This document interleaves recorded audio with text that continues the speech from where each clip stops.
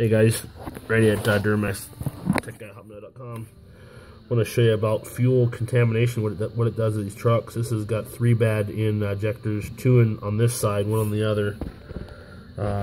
That's rust. There's water and media.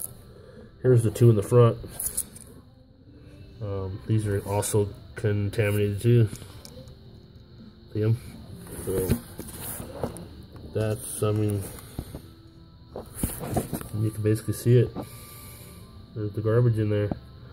So you guys out there running the factory filter going, well, I think my factory filter is working fine. I change it every 3,500 miles. You will find out. This one's also got a bad CP3 pump. It's got a bad CP3 pump, and that's not good.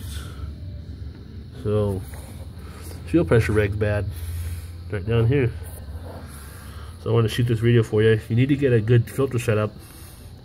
I carry the tandem filter, the 2 micron super efficient one. It's a 10,000 mile unit. It goes on the Duramax and the Fords and the Dodges, and it stops all this in its tracks. So just word to wise, I want you to see it so you guys know what I'm talking about.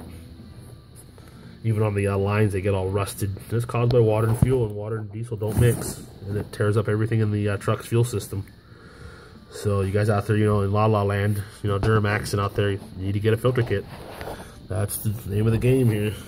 Get yourself a good filter kit. I mean, you can see that thing's contaminated.